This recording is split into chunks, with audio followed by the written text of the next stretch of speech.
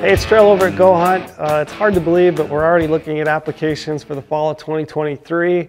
One of the first states out of the gate is Alaska. So Alaska's deadline, if you plan to apply for a hunt there, is December 15th at 5 p.m. Alaska Standard Time.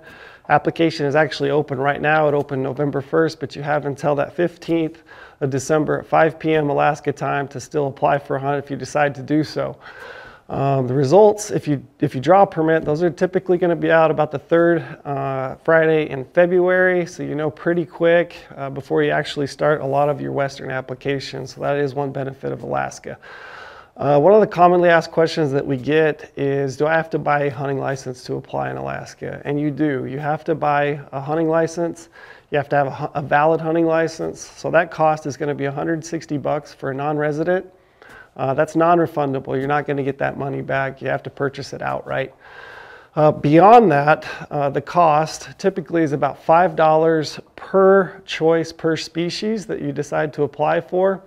There is a slight variance, so some species, including bison and muskox, that cost is going to be $10. So like I said, $5 per choice for most species, or $10 per choice for bison and muskox. Applications are only available online, so you can't call Game and Fish in Alaska. The only way that you can apply is to get an account with Alaska Game and Fish and apply online. If you apply and you draw a permit, you are not automatically charged the cost of the locking tag. So if you're successful, you have to actually purchase the locking tag for the species and the hunt that you drew. You can purchase that up until the date you enter the field, but you do have to purchase that before you go out into the field hunting. That is one benefit of Alaska, is you don't have to front the entire cost of the locking tag should you draw a permit. If you draw a permit in Alaska, that permit is non-refundable. You can't return it and get your money back. You also cannot transfer that tag to somebody else.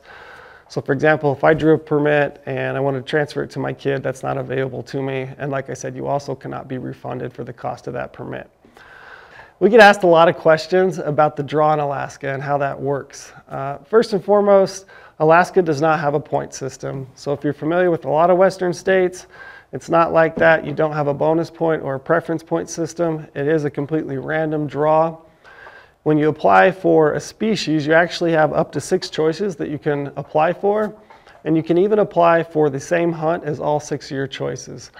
So in essence, if you have a permit that you really want to draw, you can throw all 6 of your choices on that same hunt and give yourself 6 chances in the draw to draw that permit.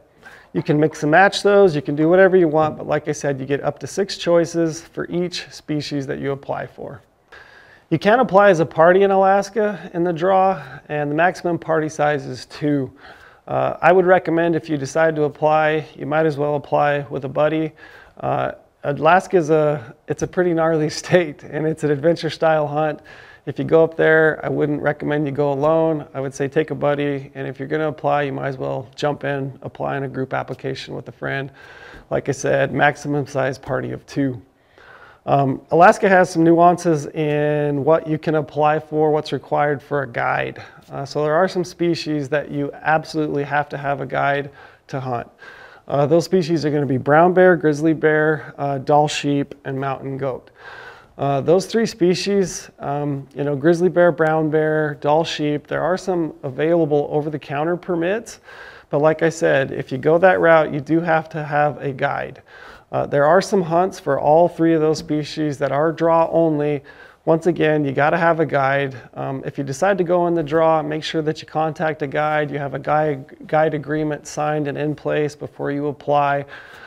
It's just one of those things about Alaska. I would love to go up there and hunt those species on my own, but Alaska rules require a guide for those 3 species. There is one little caveat.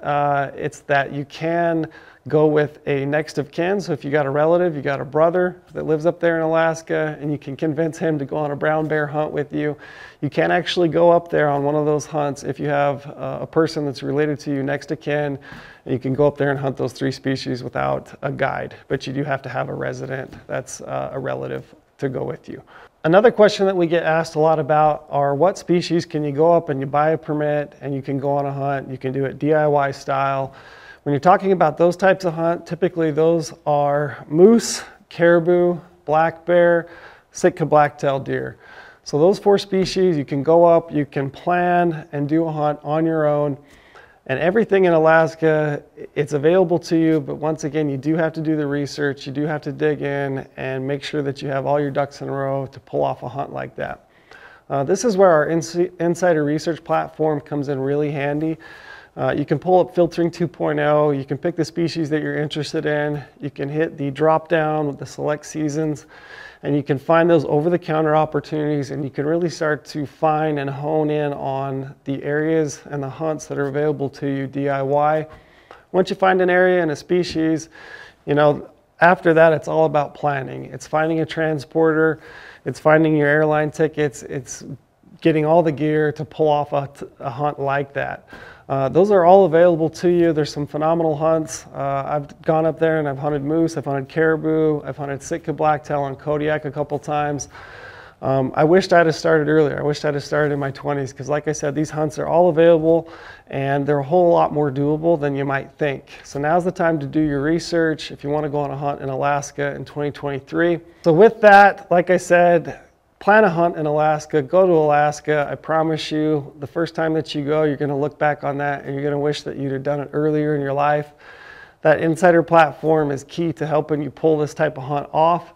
And we actually have a promo code running right now. If you use the promo code DO50 and you sign up for a GOHUNT Insider account, we're actually going to give you 50 points back to the GOHUNT Gear Shop. That's 50 bucks in your pocket that you can use towards the purchase of any gear equipment that we have in the shop. All the equipment that I use personally, we carry in the shop. Like I said, I've been to Alaska. I've pulled off some successful DIY hunts up there. So like I said, use that promo code DO50, get yourself 50 bucks, get yourself an Insider Research account. Go to Alaska in 2023. I promise you, you will never regret it.